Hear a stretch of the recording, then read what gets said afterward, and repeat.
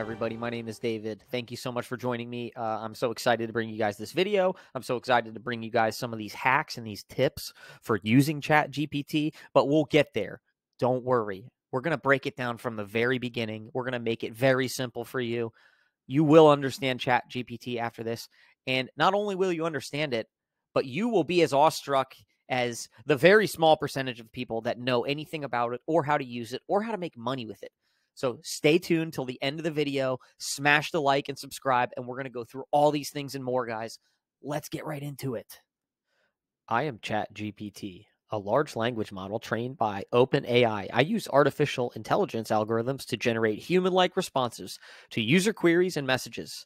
My training data includes a vast corpus of text from the internet, books, and other sources. I can provide answers to a wide range of questions on different topics, engage in conversations, and even generate text based on given prompts. What does it all mean, Basil? So let's give an example, guys.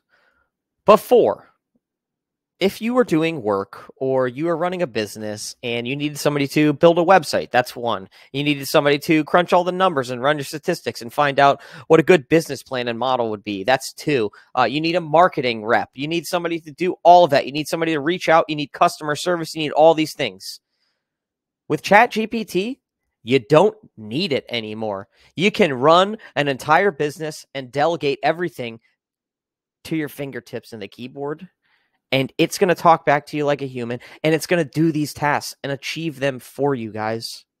Now, there are a couple things that hold it back. Being that its information database cuts off at 2021, supposedly. One restraint. Second restraint. Guidelines, restrictions put in there for the safety of the program, the progression of AI, and humans living together, because whether we like it or not, guys, this is all coming very, very fast. And I'm not saying that the robot's going to be,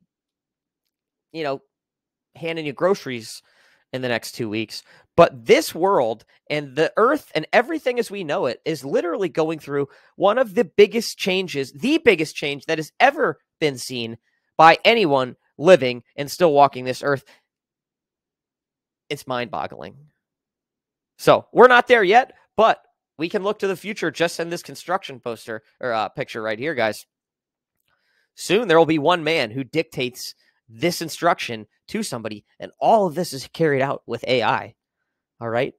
And that's a scary fact for a lot of people. But we just need to educate ourselves. We need to be good prompt engineers, if you will. We need to know how to speak and interact with this system that everything is going to hang on, guys. It's very simple. I'm going to show you a couple tricks right now. Now, before everyone gets crazy and worried, which you don't need to be worried, you just need to equip yourself, and I'm trying to help you guys do that right now, or at least start the process of thinking about it, because you go ask somebody tomorrow after you watch this video if they know what ChatGPT is, and they're going to say no. I mean, it's ridiculous. So this is a posting that was just recently posted for a prompt engineer. $335,000, $250,000 to $335,000, depending on your experience.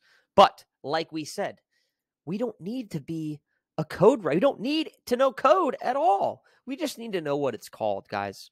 I'm going to show you something really quick. It's going to blow your mind. And then I'm going to show you one last thing that you can use today to implement in your own daily life or sports wagering, as I'm going to show it, and literally use this tool to make money right now. We will go more into this at the end of the video, but I did want to go ahead and show you guys just a quick little thing you can use just for sports betting or fantasy sports or anything like that. So let's just do this to show you. We're going to use this prompt. This is the most relevant statistic formula used to calculate every stat and find the most value in a player, and it's deemed to be the top formula. It's called the player efficiency rating. And so I simply just put the formula in because I already have it saved to my prompts, right, for my own reference, and it spit it out for me right there. Okay, now this is just one thing. Like, if you're just getting into even sports wagering or stocks or anything like that, reference everything through this system, and you're going to get a tight response, guys. You know, I can ask it to do many more things on top of that, but we'll go into this. We're going to get way more into this, okay? Stick around. So as we can see, prompt engineering, prompt writing is going to be a vital part of this world moving forward. It's how we're going to communicate with the tools that we're going to need to carry out everything that we need to even be employed or think about being employed. But right now, we can take advantage of it and use these tools to our advantage because nobody is. All right. We're going to show you a couple ways how right now, guys. As you can see below me, there's 4 illustrations, and this is the DALL-E program on OpenAI. All part of it for $20 a month when you sign up for ChatGPT Plus and OpenAI Plus, and you upgrade your account. It's $20 a month. You just give it a description, and it tells it. So this is a story. These are just 4 pictures that it spit out for me. My father used to tell me a story, me and my brother and sister, about a frog and a squirrel that were best friends. Their name was Fred and Irving, and they used to get in all sorts of mischief, and they were best friends, and we used to love it. We used to love listening to him tell us the story. So why not turn that into a children's book, which is one of the easiest things to use this technology for, and anyone can seriously do it. I literally just typed in a frog and a squirrel who are strangely best friends and get into mischief together, but are good-hearted. And it spit this out for me. So I chose this one. We'll use this, save it to Fred and Irving file right here, because I'm going to keep producing them so I can make my book. Not these ones, but I'm going to go from there. And then we can even get variations of it. So let's just see what a variation of it is. Boom. You thought I wasn't going to show you how it works, guys? So now it's going to spit out 4 more for us. And we can add more detail to the description. Here's the original. And now we're getting better, right? That's cool. I like that one. We'll save that one.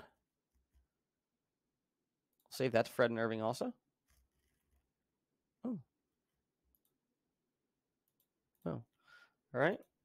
Now, let's do it one more time. You guys want to? No, I guess we can't go any more than that. Yeah, we can if we want to add more description. But we'll stop right there, and we're going to hop over to ChatGPT. Now,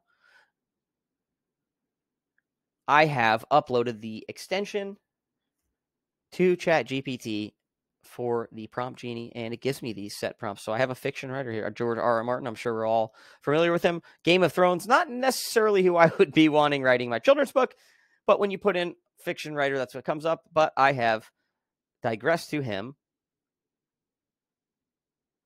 and I've said, hello, could you write me a children's book about a mischievous but good-hearted squirrel and frog named Fred and Irving, who are best friends?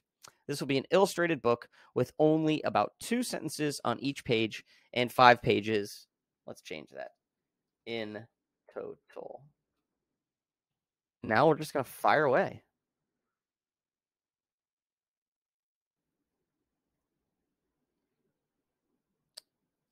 And there it is, guys. Once upon a time, there were 2 best friends named Fred and Irving. Fred was a mischievous squirrel, and Irving was a kind-hearted frog. Fred loved to play pranks on their forest friends, but Irving would always remind him that it's important to be kind. One day, while they were playing near the river, they saw a family of ducks trying to cross the water, but they could not swim well.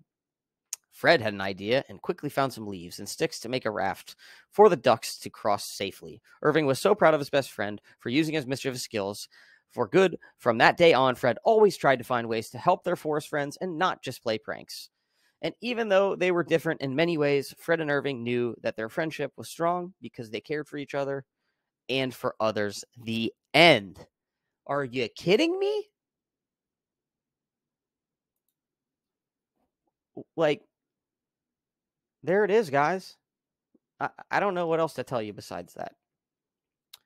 So we'll go over to Amazon and just look at a couple things of books that sell like this. But that's not the only thing. You can run your entire print-on-demand t-shirt business with a bot answering your emails. Like, start it today. Sell a t-shirt tonight. If you already have this implemented, start using these tools. I'm going to break it down. I'm going to show you how to use the tools. I'm going to show you how to build a bot in the coming videos, in the coming days and weeks, guys.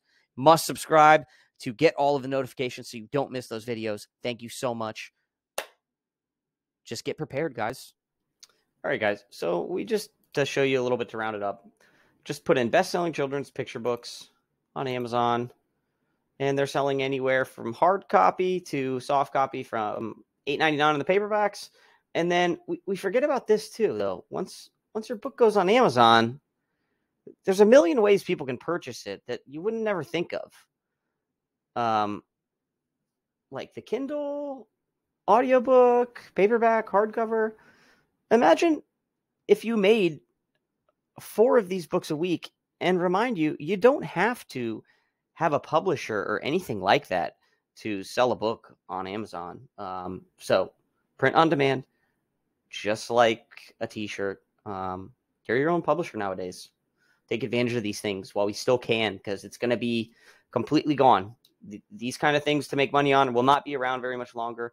But try it out. Make a couple of them. It's not going to cost you barely anything to do any of this. So just one idea, guys. And again, once Chatgpt tells you something, it's always good to ask it to critique itself, give it a second opinion, and then you want to proofread it as well. It's not doing all the work for you, but it's doing a large portion, and then it's cutting out all of that stuff, all of that practice in between. You don't go to a restaurant to get food that you have to prepare yourself. And just like when you go to do a task, you don't want to have to do all the small stuff like it takes to produce this. And we have shortcuts now. And it's called AI, and we need to embrace it, guys. Thanks again, guys, so much. I hope you enjoyed the content. I hope it was informative to you. And make sure that you subscribe to my channel so you don't miss any of these new videos that are coming. We've just barely scratched the surface, guys, so don't miss out. Love you.